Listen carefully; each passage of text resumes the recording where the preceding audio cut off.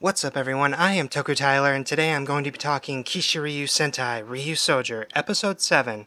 And once again, we have another good episode of Ryusoulger. I really enjoyed it. I was able to follow the story pretty well, the plot and everything, and I enjoyed the singing parts as well, just something I really liked about it. I just thought it was something nice about the episode, at least. It was really good. So, also, we had a very suspicious situation at the end of the episode, which has me very interested. And so, anyway, let's get to the episode. We begin the episode with Melto and Asuna being taught by Yui's dad.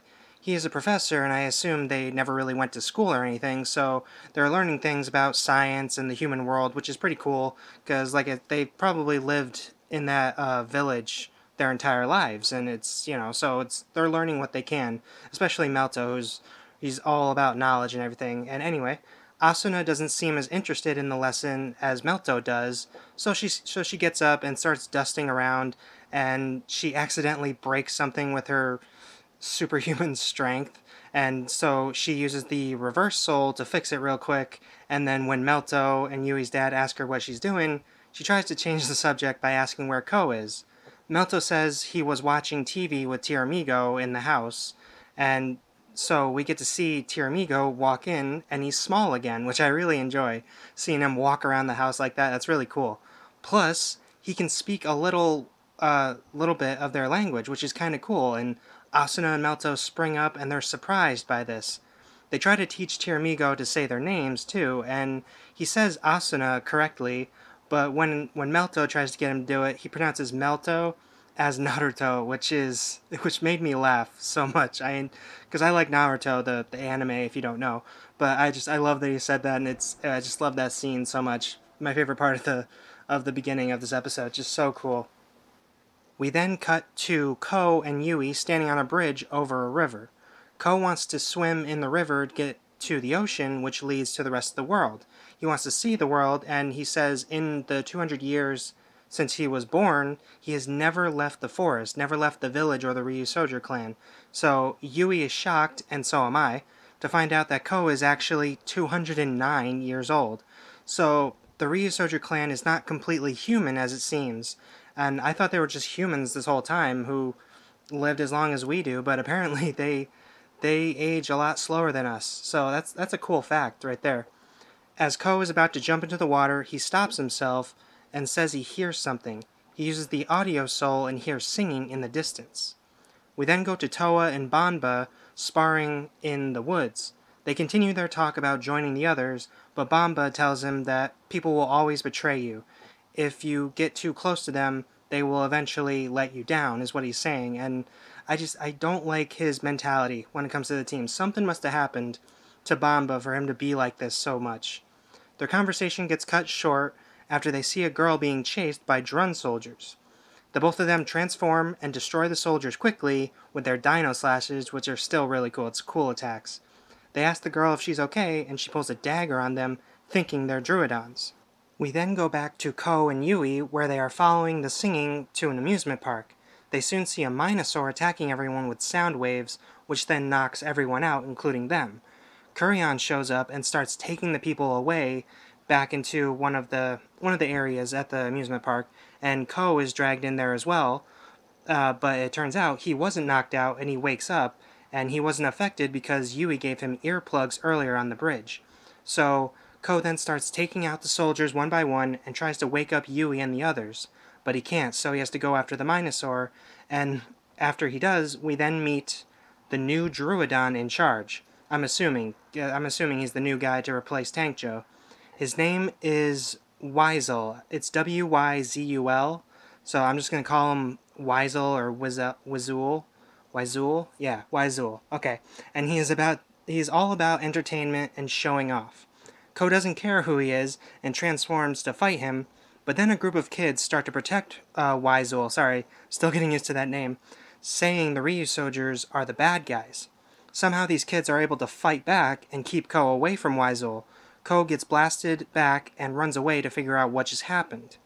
Back at Yui's house, the girl from before has been brought there saying she is the princess of planet Capeus, I think. So she's a princess from another planet. Melto kneels to her and asks why the Druidon are after her. She says that someone is going around stealing people from planets and making them into slaves. Ryusoulger is the one who is doing this, she says, so she was kidnapped along with her sister, Fita, on their planet by Ryusoulger. So real quick, since the Druidon have been in space, they have probably been trying to take other worlds and not just focus on Earth. I mean, Earth is their target, of course, because that's where they came from, but they have affected other worlds too, and the princess is proof of that. The princess then talks about how her and her sister were able to escape, but her sister was the one who landed on Earth and not her. She came here to find her sister, and that's when we saw her being chased. We cut to Ryusoulger really quickly, where we see him hypnotizing the kids with his eyes, and that's how he's able to do this. He's able to control them by looking at them in their eyes. Back with the princess, she orders the Ryusoulgers to find her sister, and Toa accepts. Bamba then asks her if she cares for her sister, and she responds by saying she would risk her life for her sister. So Bamba understands how she feels being Toa's big brother. He understands wanting to protect your family. The princess then steps forward to sing a song just as Ko returns, and Ko tells her he has heard that song before. That was the song he heard earlier, and that he may know where Fita is. They all go to the amusement park, and Kurion has been waiting for them. They all transform as they're fighting, and it just looks so cool how they each put their Ryusouls in during the fight, and then it's just they put their Ryusoul in, they fight the soldiers, and then they transform all together, and it's really cool. But Banba doesn't transform and runs off with Toa following him. As Ko and the others equip their Ryusouls, they are faced with the mind-controlled kids again. The Ryusoulgers can't fight back because they don't want to hurt the kids, obviously, so this gives the Minosaur, who is now huge, the chance to destroy the city and them. Princess Cardina, that's the princess from earlier, shows up and starts to sing her song again. Her singing breaks the mind control of all the kids, and they run off to safety. Now that the Ryusoulgers are free and the kids have been set free as well, they all form Kishiryu 3 Knights to fight the Minosaur, and back on the ground, Bamba finally transforms and finds all the people who were taken, including Yui and the other princess. As the fight with the Minosaur continues, the Minosaur flies up in front of the sun so the Ryusoulgers can't see it clearly.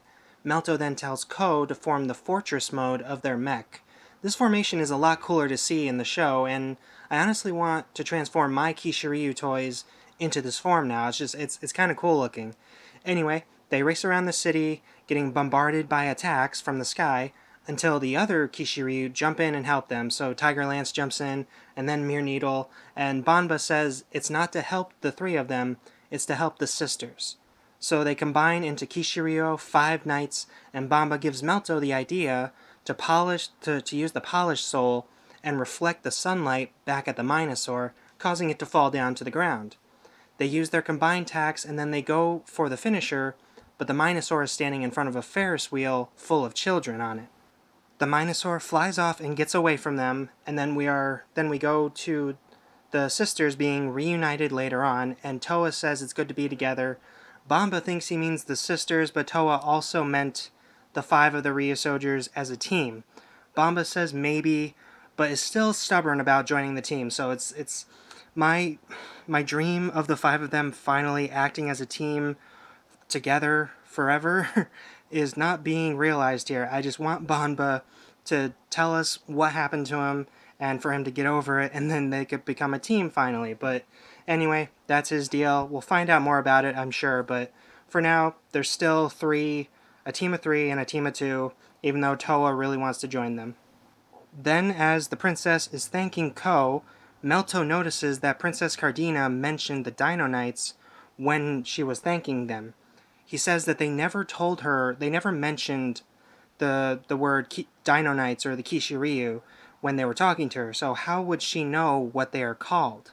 Asuna says he's overthinking it, and he still seems suspicious at the end. I mean, he makes a very good point. They never mention the Dino Knights to her, and how does she have this knowledge? How does she know what they are?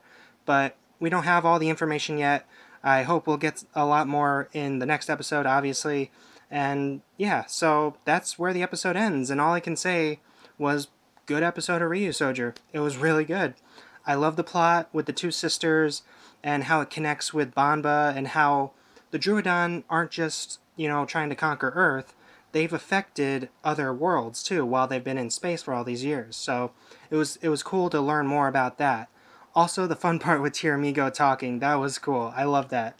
And even though the Minosaur got away, we will continue to fight in the next episode. Plus, I want to see what Melto can figure out about the princess, knowing about the Dino Knights. I'm really curious about that. But anyway, thank you guys so much for watching this video. Don't forget to like, comment, and subscribe. Hit that bell to be notified of future videos. And I will see you guys in the next one. Goodbye.